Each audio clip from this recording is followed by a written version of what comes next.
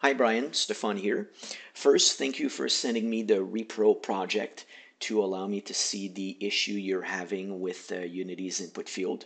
So what I'm going to be doing is showing you how we can replicate basically this scene and setup using the TextMesh Pro text input field and taking a look at whether or not the TextMesh Pro input field has the same issue. So the first thing I did is I imported the soon-to-be released version of TextMesh Pro in the project. As far as we're concerned for this example, the TextMesh Pro input field that I'm using right now does have some additional functionality, but nothing that would affect what I'm about to show. So we're going to add now a TextMesh Pro input field. The way you go about doing this is you would right-click on the canvas because we want it to be a child of the canvas. I would go to UI, and instead of choosing the Unity input field, I will choose the TextMesh Pro input field. I'll just move it over the other one and just resize it so that they're the same size. I'm just going to move it sideways and kind of eyeball the distance right there. Let's move it a little bit closer. So the TextMesh Pro input field in terms of structure in the scene hierarchy is similar to the Unity one, with the exception that there's a text area, which is a viewport that contains a 2D rect mask. So this is how the text gets masked as it scrolls outside the viewport area.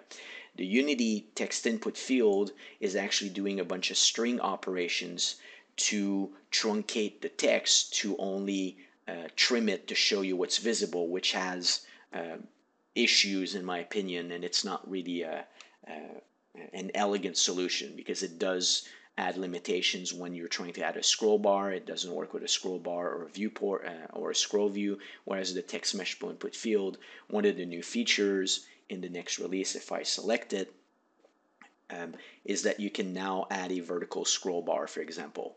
And because I'm using a 2D rect mask and the text is always all there, we can obviously scroll it, where here it's really tricky for Unity to try to do that. So having said that part, let's copy over the text into this one so we can have like a setup that's exactly like the other one. One of the things I did is I did change the point size from 12 to 14 just so it's easier to see what we're looking at. So I will select their placeholder text. I'm going to select the TextMesh Pro 1, paste the text in there, remove italic, make it not transparent, and make sure I enable word wrapping right here. Next thing I'm going to do is actually let's look at theirs. This is Unity's input field. The TextMesh Pro 1 is very similar. The main differences here, the text area is pretty tiny. Right now it's using the multi-line new line. If I go to the TextMesh Pro 1, we have a larger text area. We are going to set it up to multi-line new line. Now there's this font asset and font size right here.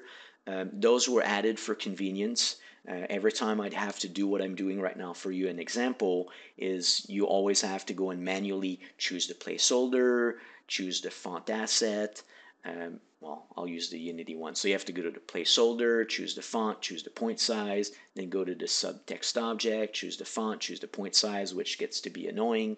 So with the TextMesh Pro 1, these are overrides. So basically they will control both the child placeholder and the main text object.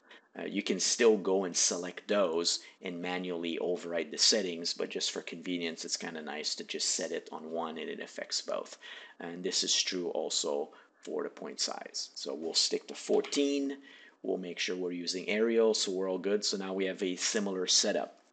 Next thing we need to do is you have this script here which will populate the text input field. I modified your script to make it work with both text input field.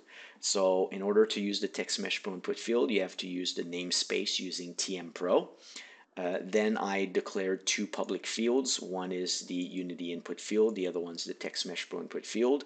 And I just added a conditional that if it's assigned, then it will do the thing with the text so we don't have an error. So the next thing I need to do is just simply assign it to the TextMesh Pro input field. So I'll grab your script, assign it here, and then we just need to associate it right there. So now we're done. Let's just hit play and take a look at both. So this is the Unity one. So if I scroll all the way down, this is your issue because you have 10 lines and I can't get past line 8. This is the TextMesh Pro 1. If I scroll down, then we see all 10 lines. So basically it works and does what you expect it. If I select it this way, it's all good. So one of the extra features and things, for example, is here when you select it, it selects all the text all the time. The TextMesh Pro Input Field 1, you can say, look, on focus, do not select all the text. So now it doesn't select all the text. And there's stuff when does it reset when you deactivate it? If you're typing text and you hit escape, does it clear the whole text? It does support rich text tag. It does allow you to control whether or not a user can edit the rich text tag, and there's additional events that are accessible there. I know I already covered you can add like a vertical scroll bar to it. So this is basically it. As you can see, the two components are very similar to each other. The way you've been using this one would be the same with the TextMesh Pro 1. If you already had a bunch of scripts using it, you would literally just have to change from input field to add TMP underscore input field, and that would be the extent of the change you have to do. In the scene setup, it's a little bit more complex because you do have to replace their component and replace it by the TextMesh Pro Input Field 1. But that's the extent of the change that you're going to have to deal with. In terms of the text rendering, obviously, this is using a bitmap font, and the TextMesh Pro 1 is using the sign distance field text rendering, which is fancier. But I'm going to skip that and let you watch all the TextMesh Pro videos about this. So if you have any questions, hopefully I answered your basic question and showed you what you wanted to see. But if you have additional questions, feel free to reach out to me. Thank you for watching. And again, thank you for sending me your repro project to allow me to take a look at this. Thanks.